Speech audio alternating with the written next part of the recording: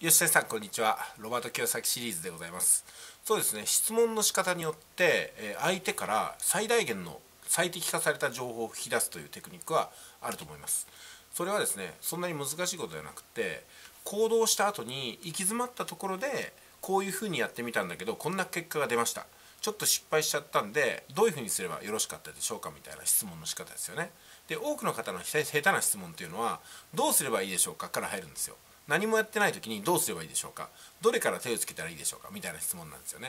やっぱりね、疑問質問っていうのは行動してみて行き詰まるからこそ起きるもんだと思うんですよ。で、行動する前とかやる前に疑問質問っていうのはなくて、あるのは単なる恐れと躊躇なんですよね。それは自分の感情のことなんで、いくらこちらが励ましたりとかやってみても心配ないよっても同じなんですよ。だからそういうふうに吉谷さんもね思われてるんではないかなと思いますよね。多くの方っていうのは何もやらずに質問ばっかりしてくると。で、質問に対して答えていって、質問に対していってこのコンテンツがいいよって言ってセールスをしてみたらまあ売れるんですよね。で、売れるんだけども、買った人は買ったことでもう満足度が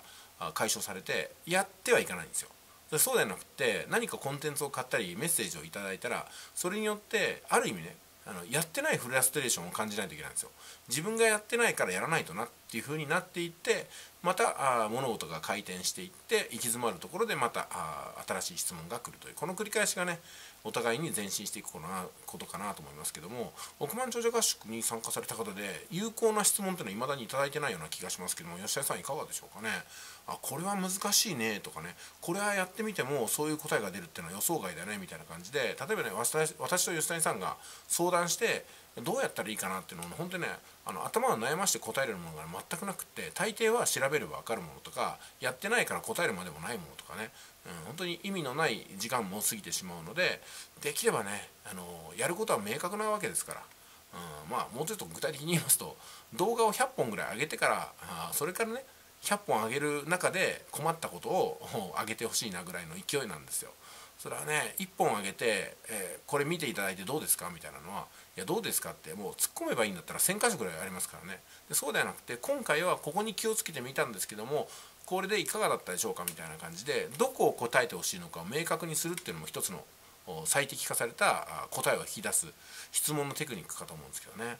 この辺もなんかね、今まで語りかけてきたような気がするんですけども、なかなか難しいのかな。だから質問の仕方っていうのがね、今までどういうふうにしてきたのかってことがここで見えてしまうんですよ。まあはっきり言って下手な質問をしてると下手な人生にしかならないんですよ。で、上手な結果を、上手な答えを導き出そうとしたら、より具体的な質問をしてより行動的な質問をするしかありません。で、ちょっと振り返ってみると、これ私もね実はね最初そうだったんですよ。例のね、山口陸さんのスマホアプリセミナーの時に私もねライブ中に質問したことがあるんですよ。で、質問した時に山口さんが何を答えたかというと、そのね講師の方が何て答えたかっていうと、この質問は行動してない人がこういうことを言うんでまずはやってみてくださいっていうようなね回答をいただいたと思うんですよ。で、その時に私はね、まあ、40歳ぐらいになってましたけども、20代のこんな若者に自分はこういうふうに諭されてちょっと恥ずかしい質問しちゃったなと、そうではなくてやっぱりしっかりやらないとこれ分かっちゃうなと思ったわけなんですよ。ですんで、行動してない中身が空っぽの質問としっかりと腰を据えたやった上での質問っていうのはもう完全に分かっちゃいますんで、質問して恥ずかしいっていう目に遭わないようにした方がいいのかなと思います。新しい正しい質問っていうのがありますんでね、お気をつけくださいね。それでは以上です。